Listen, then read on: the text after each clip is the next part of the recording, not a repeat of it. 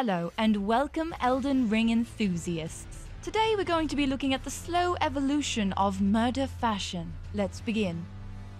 Naked stick enthusiast. Don't knock it. It's a big stick. It knocks you. Humble beginnings. Next up, chainmail spiky ball enjoyer. I'm not wearing any pants. I don't have the endurance to equip them.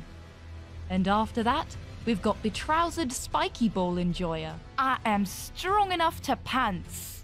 And many other things, but they're not as important. Next up, we've got padded scimitar stabber. The age of stick has ended. Now is the age of curvy pointy stick. It stabs way better than spiky balls. Moving on, we've got lean, mean, filthy Militia ranger. I don't really use the bow. I just think quivers look cool. I only put the best looking arrows in there.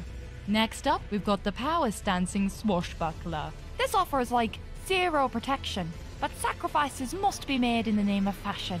Also, I can equip like all the weapons. A personal favorite of mine for, no in particular reason. Moving on, protected polearm aficionado. It turns out sometimes I need to survive more than one hit. That realization came as a shock. I bet it did. And last but very much not least, fearless fashion conquisitor. This hat makes me look too good to fear death, and if I must die, I will die beautiful. And in the game of Elden Ring, die you shall.